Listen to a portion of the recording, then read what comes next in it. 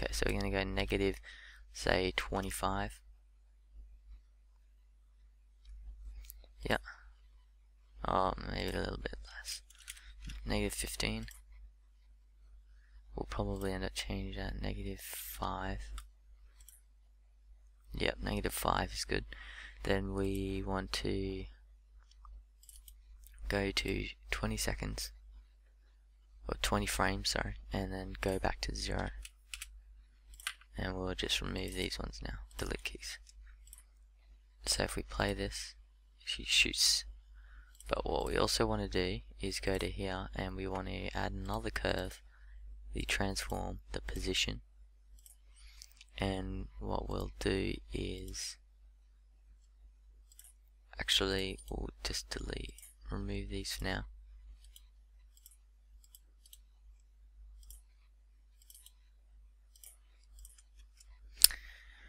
And change these to, I believe I had it at 0.3. 0.7, negative 0.3, and 1.3. And let's play that. Yep, that's a little bit better, but that's just what we want for now. So we'll go back to this and we'll go add curve, transform, position, and we want to go from here to add a key here in the position, and we're going to move the Z position back, so we're going to go 1, maybe 1.2. So if we go, moves back as it rotates, so it's a little bit more realistic effect. So one more effect I did is just get the trigger, and we're going to rotate that when we're here. We're going to move that, we're going to rotate that down, actually, yeah, when we're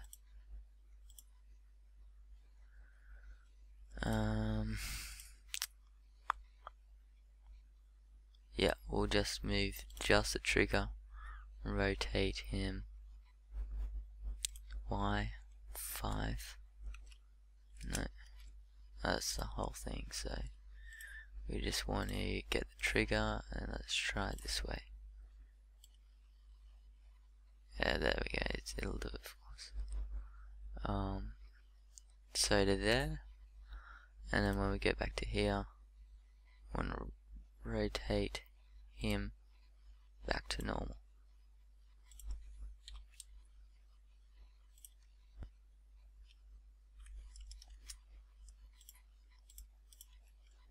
Right, so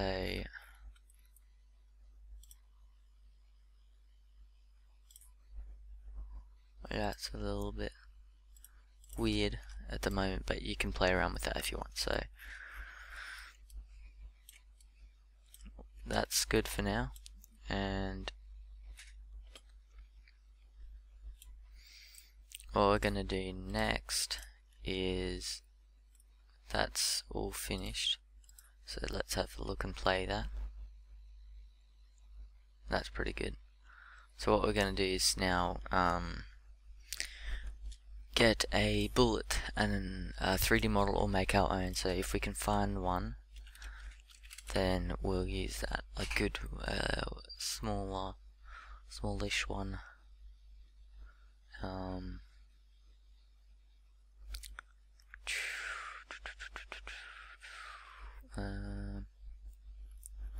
Can't really get one at the moment.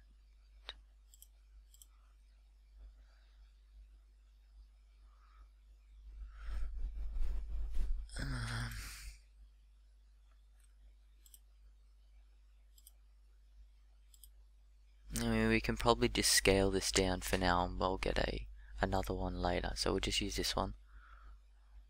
Let that download, and that's fine for now. We don't really need the animation one anymore.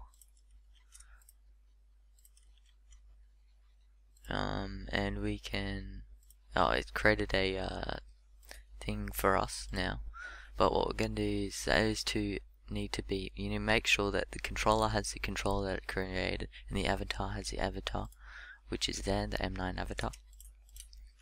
And you want to add another component called in miscellaneous an animation, and you don't want to this is your default animation, and these are your list of animations that it can play, you can access through the code. So we don't want a default one yet because it's just going to do nothing. So we're going to make this 1, and we're going to drag the shoot animation we just made into the element 0, the first animation. So, and we don't want to play automatically, so that should all be fine, no errors. Then we're gonna save this. I'm just gonna Control X that, put it in my downloads, and we're just gonna Control X that again and go back to the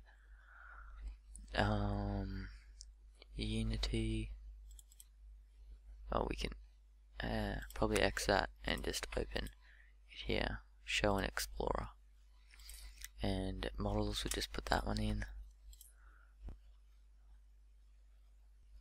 Then we go back, we go to the bullet, and we'll use this one because it's already got the texture on it and everything's ready for us. So we can just what's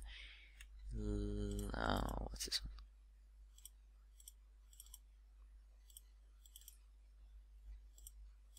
Delete these two. We'll use this one. Model. That can all same. Generate colliders.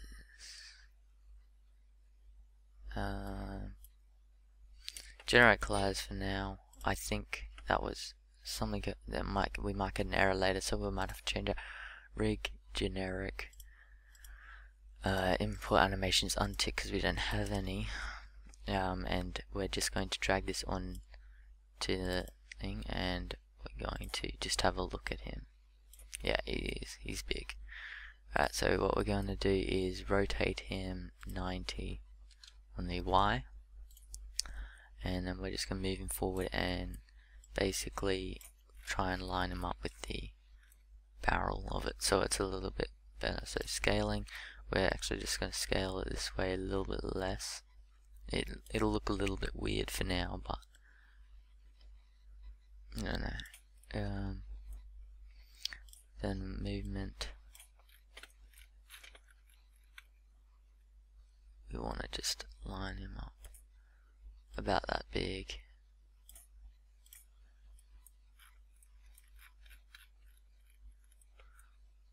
Move him over, and that's about right. Maybe scale him up a little bit. Scale just to about there. Then we'll go back here. Yeah, that doesn't really look great. We're gonna actually break this down and delete this. We're just gonna have this one, but we'll keep that same size. So that's good for now. So then you just want to go up to here and go bring this back out as a second bullet prefab, and just delete the one on the screen. So for now that's pretty good. What we're gonna do is then create the animation for the gun, and for this we're going to go into scripts, and what I did, I broke up the scripts into 3 different folders. So enemy, just put your attack, heal and movement in that one, and your player's just got your health one. So then go into create a new folder called gun, and then create a new C# script and just call this M9 and just open that one. I did all the coding for this before, so I'll be taking some of it and using it because it took me a while to sort of understand what to do. But I will try and go through as much as I can, as much as what I know. So first of all, what we want to do is create our variables. So this is going to be public. We're going to create a bullet game object. So it's going to be transform, and it's going to be M9 bullet.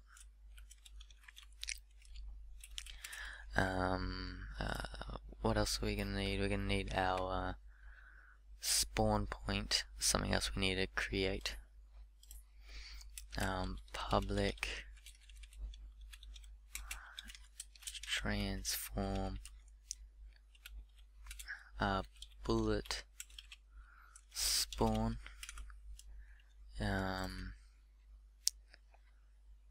We need all of these ones. I'll explain them once I put them in. Okay, so what these ones are is the first one is a vector3. We'll actually change that to private. So private vector3 FWD full forward. It's going to create a we're going to use that with the physics command thing later, and we're going to basically say when from the middle of the screen looking forward, if you're looking at something, the gun is going to shoot towards that point.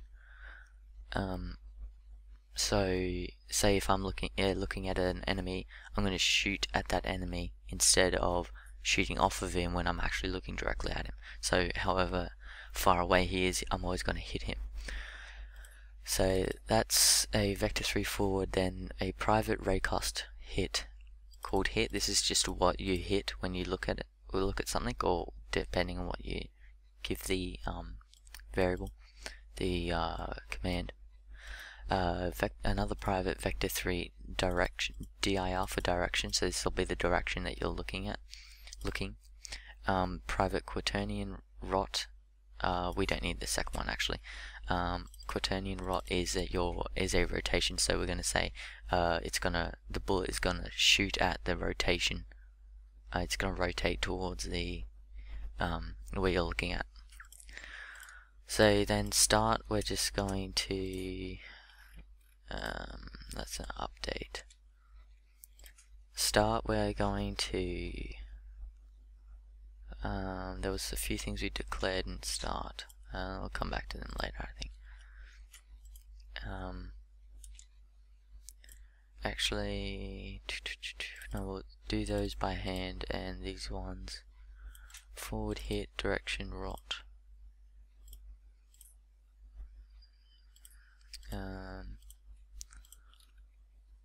We're just gonna copy this and paste it in there. Okay, so pause the video and continue to copy this code down. We don't need any of this. Don't need this one. That was just code for me. Don't need this one. Don't need these comments.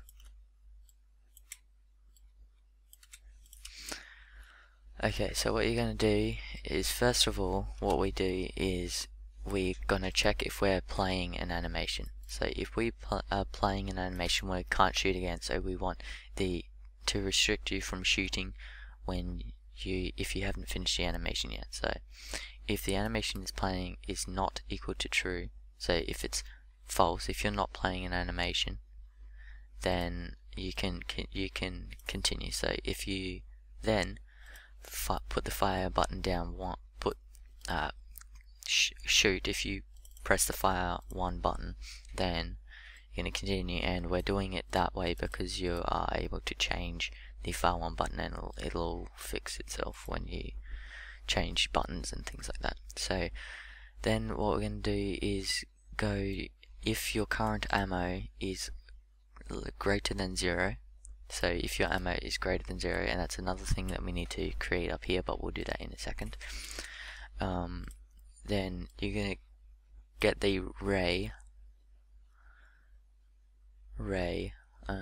I think I created a ray up here. We'll see if we get an error for that, but I think I need to create a variable called ray. But you're going to create a ray and set that ray equal to the camera, the main camera from this script. So it's going to be the main camera of the character, and it's going to go, they call the viewport to ray, which is essentially